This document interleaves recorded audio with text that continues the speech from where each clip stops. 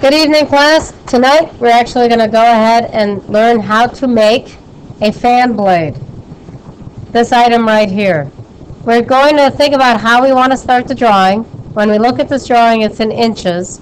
So we're going to go ahead and file new inches, and we're going to pick ANSI as the dimension style. Okay, we're going to hit OK. Goes on type. It's a part file. This is going to be done in Solidworks 2018. First thing we do is turn on our planes. That way we know where in space we are. I like to also turn on the origin to make everything visible. Planes and origin. It always helps. Next, we need to determine how we're going to start this part. Based on the fact that it is round and has symmetry in its shape, we're actually going to build the item I'm making in blue. That was the conversation we had prior to starting the taping of this lecture. There is going to be a center line right through here. Okay? And so what we're going to build is this shape right here that I just went and highlighted with this distance in mind. So when I switch over here, since that is the right side view, because remember we do have to respect, whether we like it or not, our orientation is in relationship to, I know this is a badly drawn cube, but this is the front, this is the right, as in right side, and this is the top. Okay? Always respect the cube, the isometric cube. It is literally the cube you see here. This cube. Okay? If you draw your model with respect to this, you actually will have a much easier time creating a detail drawing. I am trying to give you this information up front instead of watching you struggle on the other end. I don't want you to struggle. Okay? So I'm telling you up front. Always build with the cube in mind. Everything in SolidWorks and Inventor, every CAD package I know of, operates with the same basic principle. Okay? So please respect that cube. Ignore the names that you see. Just remember when you go to isometric, that isometric that you see, that's the orientation you're after. In this case, this shape is in which plane based on the names that the planes are given. What? Huh? Right plane. So that's the plane we're going to build in. First thing you want to do is create a center line for yourself, because that's going to literally center everything. Doesn't matter if you go in front or in back. I'll go in front just because I want my part to go forward. Okay? Next, I'm going to go ahead and draw this basic shape. I can start with a rectangle if I want. Some people do that. And people ask me, what's the best way to begin? Realistically, there isn't one. I always like to make sure that my back of my part is up against the plane. So you'll notice that I did lock it to that plane. See how it does that? The way that happens, again, I go into rectangle, and I go and I touch the plane.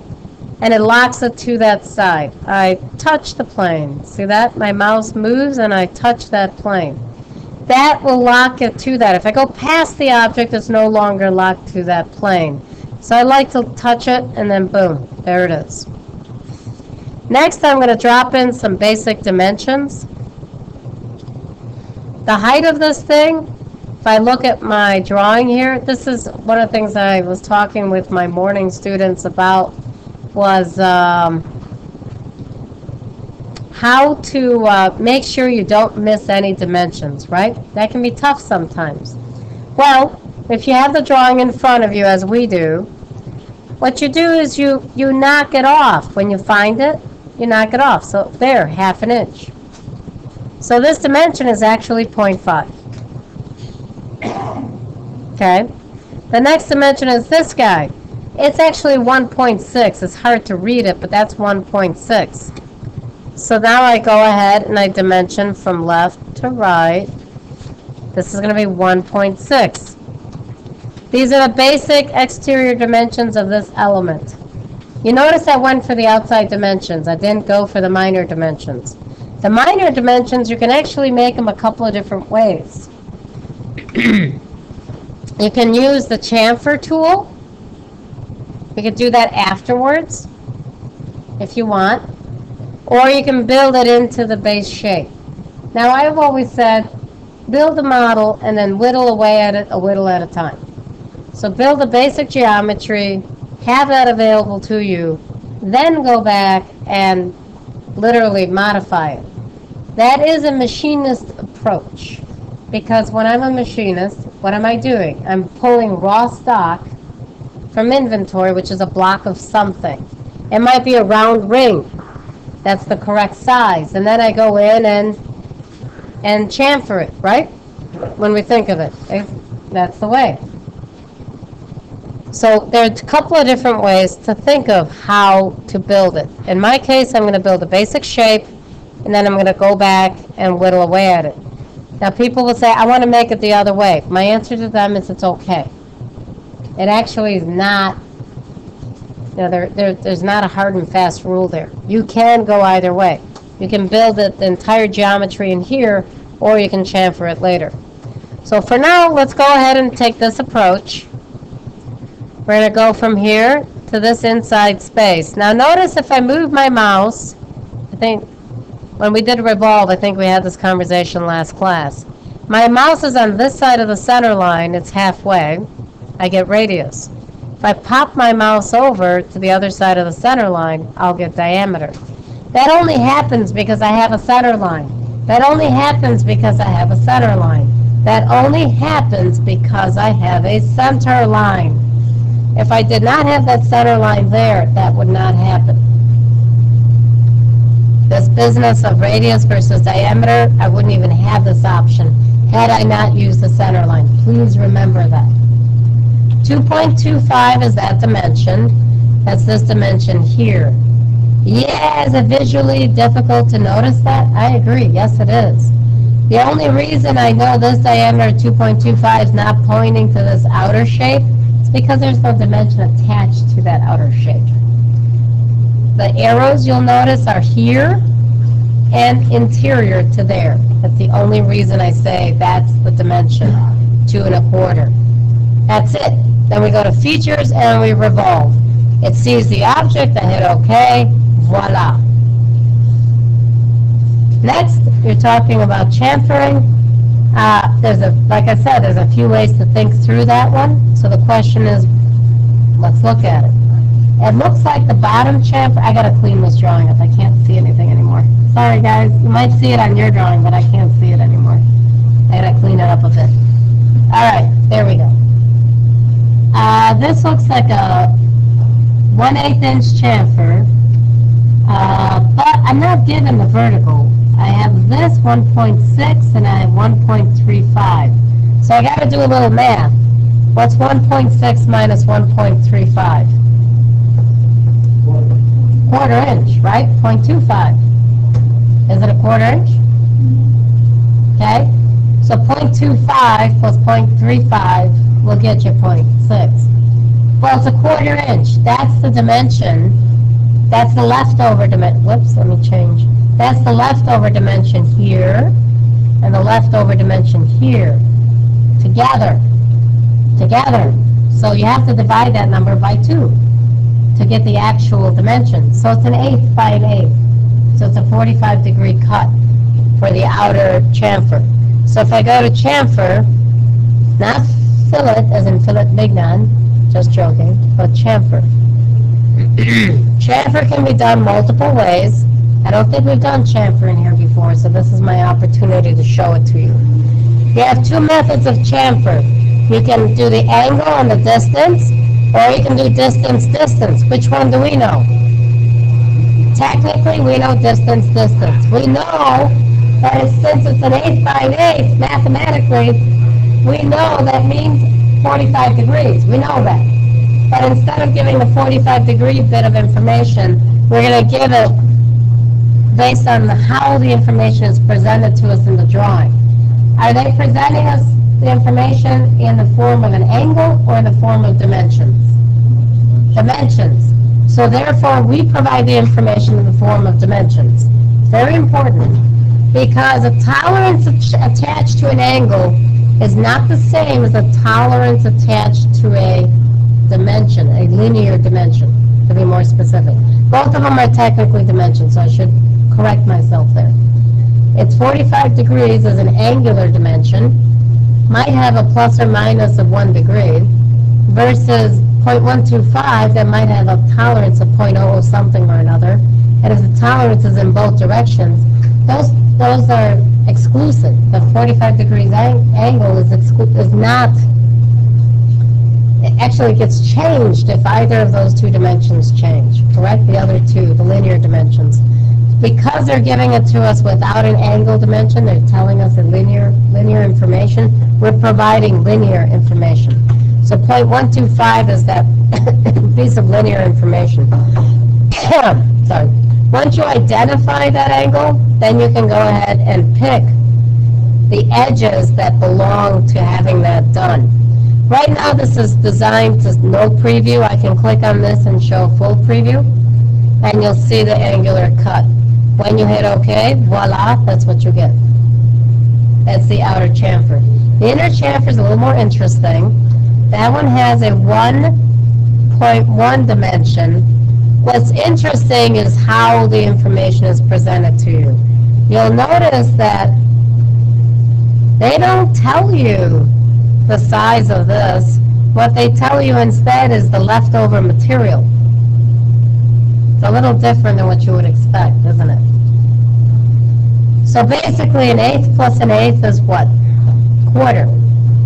So half an inch minus a quarter, we get quarter. So this is telling us this is a quarter. The remaining material is a quarter.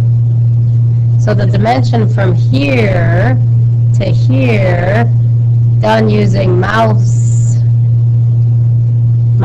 work versus an actual pen, so forgive that, my awful writing up here.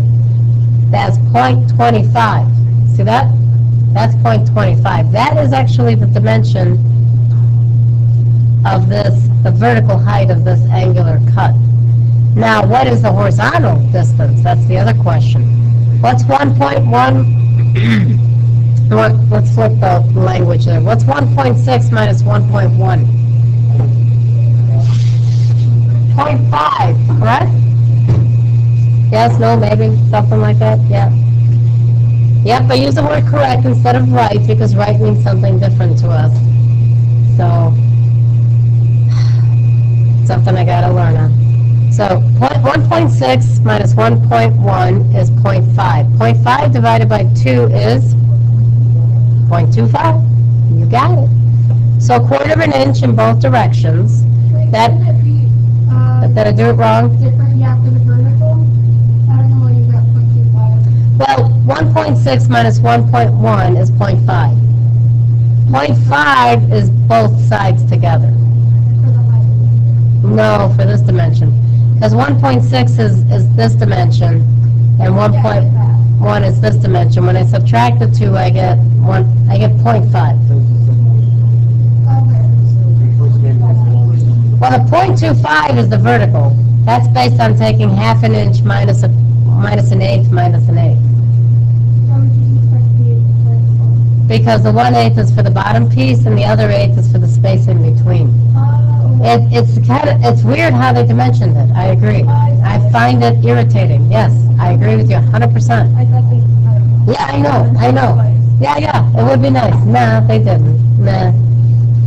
Yeah, it would be nice if they dimensioned this thing differently. They chose not to, so you got to do a little math in your head to figure it out. So the interior angle is a quarter by a quarter. So we go to chamfer and we pick that interior. Now we want it to be a quarter inch. Again, we pick dimensionally. So quarter symmetry. So inside and inside. And when we hit OK, voila, there is your shape. Okay, that's it. Next, the much more fun part. That's the part I want to focus on. How the heck do we make this little monster right here? All right, that's really what we're focused on. There's a lot of information in here. We've got this. Let me erase some stuff. We're going to ignore all this now. We're focused up at the top now. We know this piece of information. We know how high it is off the surface. That's a really tough nut to figure out where that is. If I look at the end view of this thing, that means from up here somewhere, where this radius, this diameter, right here, where this arc here connects with this, that's where the 0.71 is started from. That's the only assumption we can make. And you heard the way I said that, assumption? That is an assumption. And so we're going to expect our customer to review it, to make sure that that is the correct assumption. The rib sticks out. We can call it a rib or a blade, however, whatever word you want to use. Over here, though, when you look over here, that's flat. See these? These are flat. These don't curve in or anything like that. They're just flat tops. So with that in mind, you have to think how that's going to get worked on. Again, this is the shape we're trying to build. If we build one, the rest are just a pattern. It's no big deal. You got to just build one. So back over here, the first thing you need to do is create a plane. I'm just giving you the answer instead of you struggling for it. You are going to add a plane. Have we done planes already in this class? Yes. So you understand those. Now this time, I am going to just be really, really lazy about it and say I want a plane that's referenced from this plane. But instead of trying to, whoops, sorry, will you stop that? Okay. I hit too many things and now it's starting to go off in its own little world. Let's try that one more time. Plane. Here's my plane. I can drag this. Will you stop that? Drag. I'm trying to actually capture that. There we go. I can drag this plane. It won't let me drag it up. I can drag this. Okay, I'll do it this way. I can drag this plane up. See that? Right, there's dimensions there. Or I can just pick the top. Now, I've been messing around with this so much. I can just say parallel. Because I intentionally stayed by dimension and was moving it up and down. When I hit this, I got a rebuild error. When I hit parallel, I had no problem. Do you see that? Because that's what I asked for. I touched the outer radius. Because I touched the outer radius, it wants to do tangent to that outer radius, or outer diameter, if that's the way you want to think of it. See that? Because I touched this outer shape. If I touch this one instead, guess where it would be tangent to? That one. If I touch this one, guess what it would be tangent to? That one. If I touch this one, guess where it would be tangent to? That one. All right? I picked the outer one. Now, some people ask me the question, well, all right, you threw that on there. Now, why don't you tack on past that the 0.71? I wish. The software doesn't work that way. It operates in a very step-by-step way. I can't say tangent and then say from tangent, then go another distance. It doesn't, it's not capable of doing that. I actually have to put in, see how tangent is on? Right here? I have to put it, if you say flip side, it'll drop to the bottom. See that? So let's say it was the bottom, I wanted a tangent to it, it'll do that. See that? Okay? I can't say, oh, and then tack on an additional tangent plus. I don't have that option in this software. So I have to say, okay. So I have my one plane. Then I can turn around and add one more plane in reference to the one I just created that actually is the correct height. And that one I will put an actual numeric value in of 0.71. So it does go all the way up to 0.71. Now you're going to ask me why. Why? Why don't I just start my object on that plane? Remember when I told you about how when you extrude to hug, remember that extrude? But you end up with that gap, and then you got to fix it. So you got to extrude to face, remember that? We're going to use extrude to face the other way. We're going to build our shape out in space, and we're going to extrude down to face. And it's going to attach to the face of the object. That is the reason I'm going to start out in, as I'll say, la-la land, out in space, instead of starting where my first plane is and extrude up 0.7, because then I got to turn around and fix the little sides. And I'm not going to go pull out the caulk gun and fill it in. Does that make sense? I can't do the virtual caulk gun. It's annoying. I don't want to do that. I want to build it so I don't have to worry about it. Now, you see how we have so many planes? It's going to get confusing. This is an example when I start telling you, turn your planes off. Not your object, though. Sorry, I picked everything. Plane 2 is referenced from plane 1. That's all. So I just offset it from the first plane, that distance.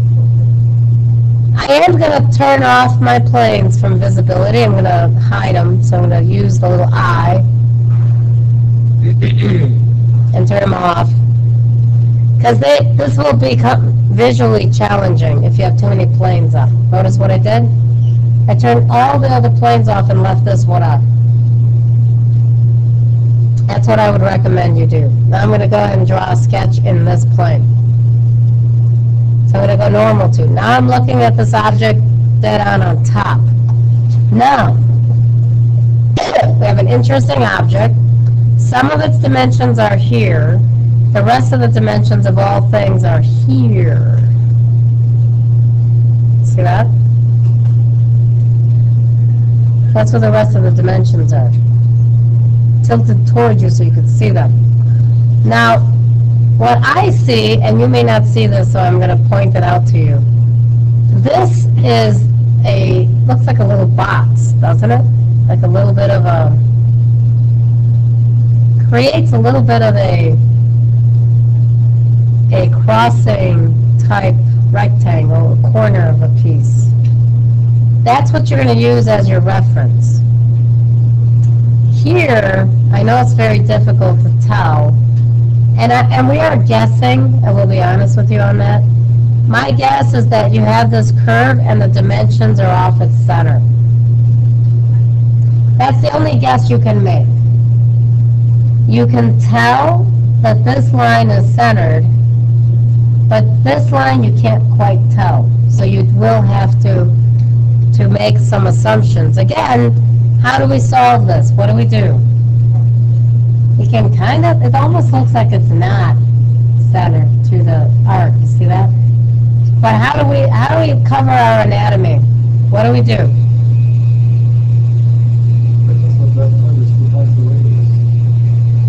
I'm sorry? The thickness of what? What I'm actually after is the location of this. That is a good point. Thank you for pointing that out. You're correct. What I'm trying to point out is you can't quite tell when you look at this drawing that this pink line that my arrow is on, it doesn't look like it goes through the center of that arc. We're going to assume that. And we're going to cover our anatomy by doing what? Having the customer look at it and approve it. Because that's going to be identified in our detail drawing, right? Right? Our detail drawings will identify a close-up of that item dimension. The way to build this is you want to use center lines. Is it centered? Where do you think this is? There's another view that gives us that information. I'll use red. See this view over here? This view actually tells us where the blade is located. You'll notice that it says that it's 0.31 from where? Looks like from the center. And I said looks like. That's a tough sell. Because it's actually not flush with this front face. It is a little bit off. Right here, 0.08. It's recessed 0.08 in. So it is a little off. It's not right on the edge, so it's very difficult to see that. We're going to, again, make assumptions that the customer will verify. So off the center, we're 0.31 away. So if I drew a hand sketch for myself on the side, I draw something like this. Now this 0.31 is not the same as 0.66, correct? So somewhere in here is a center line where this is 0.31.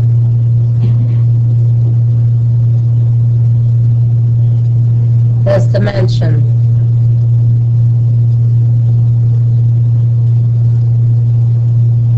That way your object's tip, because that's what we're pointing to.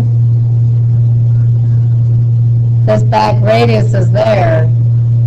The radius, this little circle, that awful thing that's supposed to look like a circle, it represents this back piece right here. And this dot that I'm trying to draw, there it goes. That's a dot, guys, sorry, is where this tip ends. So your arc for your rib, this is very exaggerated. It looks something like that. So you have that arc. Just try to draw that line back in there. And it loops around and goes there. It's a blade. It's got a flat bottom. That's this generic shape. This flat blade, and it curves over. It's easier for you to hand draw it than it is for me to use my mouse to try to draw this shape. It's very, very difficult to draw. Because that's what it is. That's what the customer gave us. It's not my call. So in here, I'm going to draw this shape away from everything. So you know what I'm drawing. There's my rectangle. I'm going to dimension this from up here to down here. I'm going to dimension it 1.08, which is this dimension here.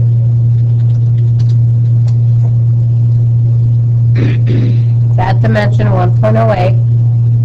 This dimension from here to here, I'm going to dimension that 0.66. I honestly don't know what the dimension is, but 0.66 is the number I have. Okay? Then I'm going to add another center line in the middle of all this. Not dead center. Not dead center. Somewhere off center. And I'm going to dimension this 0.31. Because that's what this represents. 0.31. The 0.31 reference is one thing I don't like about Solidworks. It's how it so quickly orbits. I'm going to drag this entire shape now in here. Now I'm going to lock it. See this? I'm going to try to position it right there. I'm going to actually add another center line to connect these two. I'm going to say you and you, I want to be collinear. That'll lock this part in, so it will only slide forward and backward, but not left to right. Okay? And then as far as its front view, that's this dimension, the 0.08. I'm going to apply the dimension from here. Now the 0.08 is to this inside spot. It's not to the front face, so be very careful of that. That's 0.08.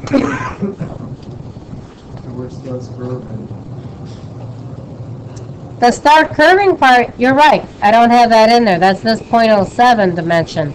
So I'm going to go ahead and draw another line touching this object, going to that object. I'm going to smart dimension this object to .07. I was close. And there you have it. What this represents is your framework for where your arc is going. You only build one. You see that? So does the arc look like it's centered on that top space?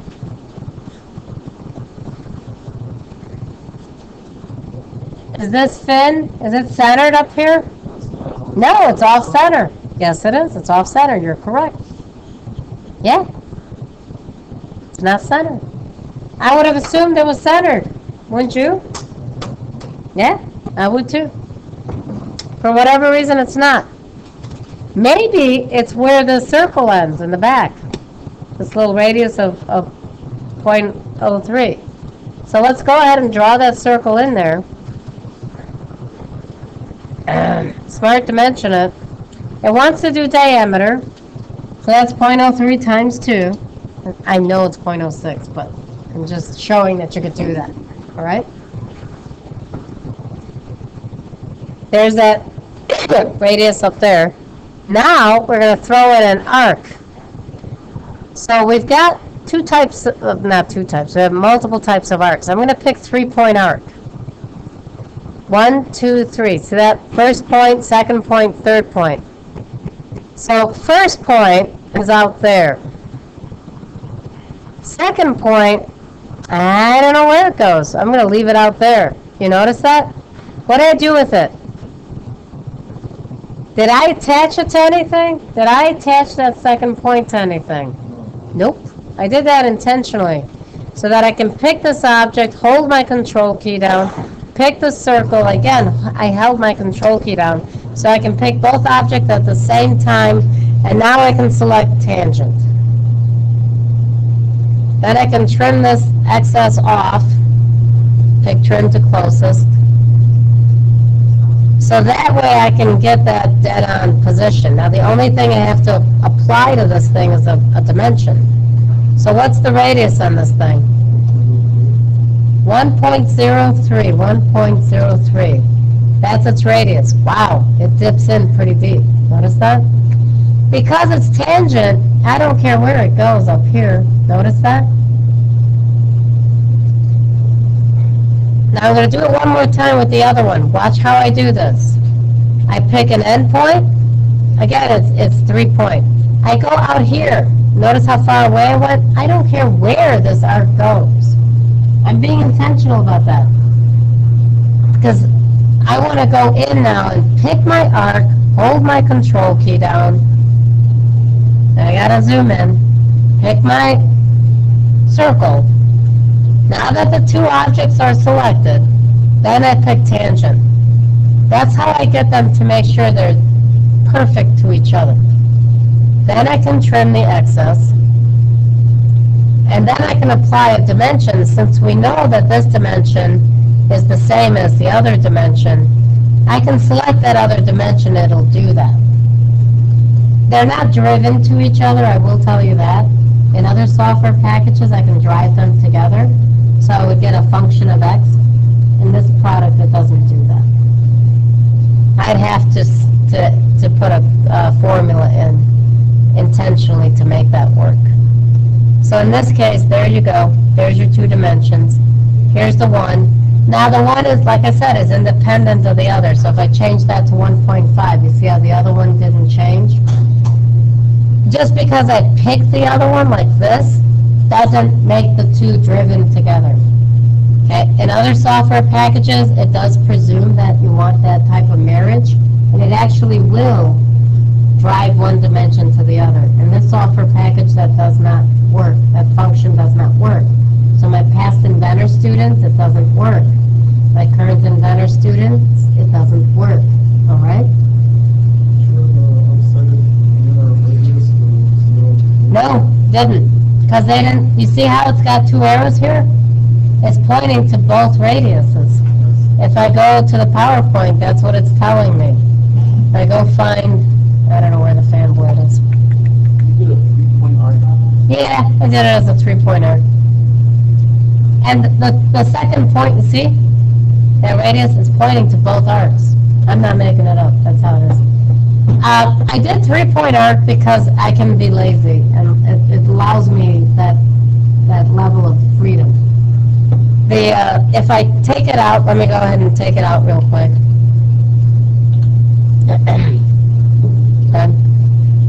If I do any of the other ones, it wants me to do something, make a tangent. If I did tangent arc, I don't have anything to be tangent to down here. I only have something to be tangent to up here. So it gets a little frustrating. I like 3-point arc because I have total control of my object. And the way that I did it, though, that the bigger, what's more important, is I picked out here. See how I just pick outside. I made sure the only point I really locked onto was this point. I didn't try to lock onto that circle. I'm approaching that circle by using my constraints. I pick that object, hold my control key down, pick this object, and then I literally pick tangent to make it snap into position. That gives me a little more control over of the outcome of that marriage, okay? Because I got a tangent now. Now these two lines, there you go. There's your two radiuses. They are technically in different center points for obvious reasons. And then I can trim that last piece right here, which is this little inner piece, and that's it. Now I know I'm good to go. Everything says fully defined, so I'm ready to roll, correct? Maybe? I don't know. Ah, yes, you caught the error. Good job. Thank you. See this spot right here? It's open. If I try to go ahead and extrude this right now, I will get what's called a very strange shape. I'll get one of these and I'll show you just so you see it. If I say up to surface and I pick the surface and I hit OK, I'll be like, what the heck is that? That is what you get. It's called a thin profile. That is what you get when you don't have a closed shape. You don't want that. You delete that. But you don't want to delete your sketches. You just want to delete that extrusion itself. When you go back in and edit that sketch, now you can drop in that actual line that closes the shape. Now when you extrude, you're going to get what you want, which is just that shape. And you're going to go up to surface, and you're going to pick this surface, and it is going to do an absolutely gorgeous job, see that, of marrying to that surface. If I picked up to, like, if I picked blind and I typed it, what was that original dimension? 0.71. See, if I did that, you see what would happen? I'd have gaps. See that? I don't want gaps. That's why, again, that is the reason why you build off the part, so that you can use this feature up to surface to your advantage. That way, in one extrusion, you get the job done. It doesn't require extra work. All right? You don't want the extra work. You hit OK, and voila, there is your width, or your fan blade, whatever you want to call it. They call it fins. There's your fin. And then the rest is circular pattern. Pick the object. You have to remember, Solidworks is a little subtle on this subject. It doesn't prompt you, it doesn't show you anything. You have to read on the right side what you're doing. I'm sorry, on the left side, not right side, left side. So you have to go over here. I usually pick like the inner drum, and then equally spaced, how many? 8. That's it. You don't have to do the math. See that? And then you hit OK, and you are done. That is the fan blade, or fin blade, whatever you want to call it. I think we called it a fan blade. Yeah, I call it a fan blade. And that's it. That's the object. That's the lecture for this part. So I'm going to go ahead and stop the video. That's how you make the fan blade.